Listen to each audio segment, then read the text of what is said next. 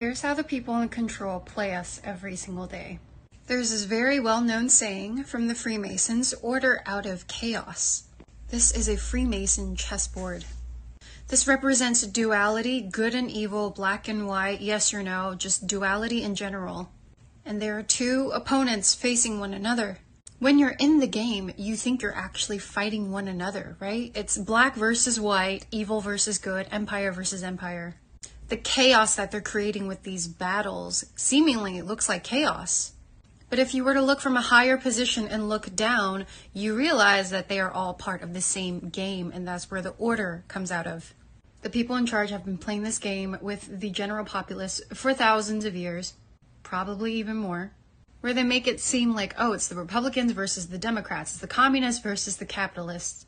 They're all the same people. They want you to believe that there is splitting. They want you to believe that there is duality. There is no difference. You know what the one thing that they all have in common is? They're all in charge. The more chaos these people in control create, the more order society will have. That's why the media seldom ever shows you good news. Like, it's always news about chaos, war, conflict, racism, prejudices. Not saying that those don't exist, but if you're constantly bombarded with these things on a daily basis, you will program your mind into thinking that the world is a hellhole. And this chaos that creates in your subconscious mind is going to make you more orderly towards the government. The whole point of all of this is to divide and conquer. When you, the general populace, which is billions of people, fight against each other and not come together and not become one society, the people at the tippy top will always have control over you. Because if you're not uniting and you're not getting the bigger picture, they're going to control you.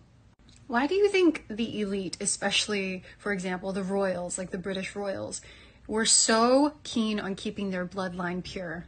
Because they want to keep things in the family. They don't want you peasants to know the truth. They don't want you peasants to know all of the esoteric and occult knowledge that their family line has hidden. When we all unify and see that the one thing that is keeping us oppressed is the 1%, they have no chance against us. Billions of people versus like a couple 100,000, no game. That's why they do this whole order out of chaos chess game. They're playing chess with you right now. More and more people are waking up to this obvious scheme that they're playing. But unfortunately, there are also going to be millions of people who will never have the chance to wake up and who will always be stuck in this matrix thinking of duality, good, evil, this, that. We are all one, and that's what they don't want you to know. We are all one.